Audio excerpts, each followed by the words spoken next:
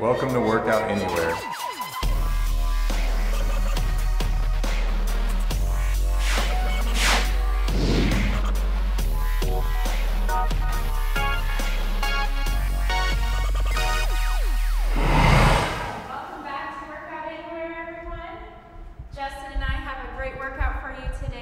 It's going to be another chipper workout, so you have to chip away at each exercise until you finish it before you can move on to the next exercise.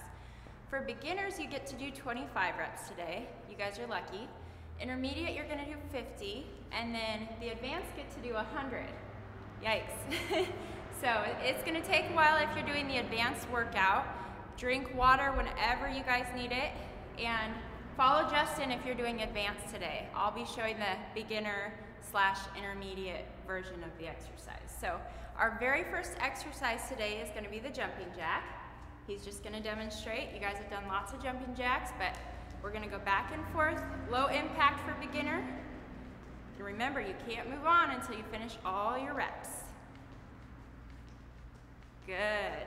Okay, our next exercise, we're going to move on to the floor. And we're going to do toe touch ab crunches. You're going to put your feet up into the air and you're going to crunch up towards your toes. Breathe your air out as you're crunching, just like this. For beginners, if this is too hard to hold your feet up, go ahead and drop your heels to the floor and do regular crunches. Awesome. Again, you cannot move on until you finish your reps. Next, we're going to stand back up and we're going to do squats. So these are just air squats.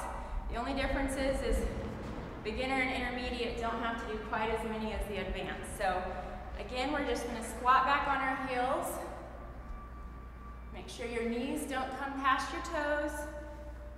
Get as low as you can get. And keep your core nice and tight. We'll show a side view as well. And if you need to use a chair, you're welcome to use a chair. How those feel? Oh man, it's gonna burn after 70. Okay, so for exercise number 4, we're gonna move into side-to-side push-ups. Justin's gonna demonstrate the advanced version. He's actually gonna be moving his feet and his hands together, back and forth, side to side. You get to count every single time you do a push-up. For beginners, you're going to be on your knees and you're going to go side to side, just like this, back and forth. If you're doing intermediate and you can do push-ups from your toes, but you can't do that many, go ahead and start on your toes and move down to your knees when you can't get any more. Good.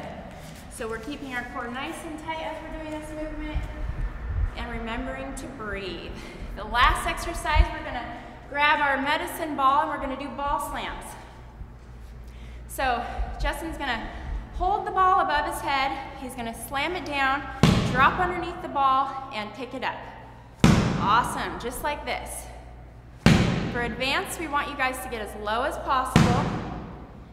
For beginners, go ahead and try this movement. And if you can't do the movement, then just set your ball down and I want you to just do regular squats. So if you're a beginner, you're just going to be doing squats again. And remember, always use the chair if you need to. And we hope you guys like this workout. It's kind of a fun, different way to test your endurance and build on your endurance. So great job today. Justin's going to go ahead and show you some cool down exercises. So while you're letting your heart rate slow back down, let's do the extending your arms out, away from your body, and pushing your shoulders out. Awesome. This is a great stretch for your back. Good. Yeah, going for the back and shoulders. Okay. Whew, you better stretch your legs out. We've done a lot of leg movements today. So actually, I'm going to combine my hamstring stretch with a good upper body back stretch. So I'm actually going to extend my arms, tighten my core, and come down as far as I can. Awesome.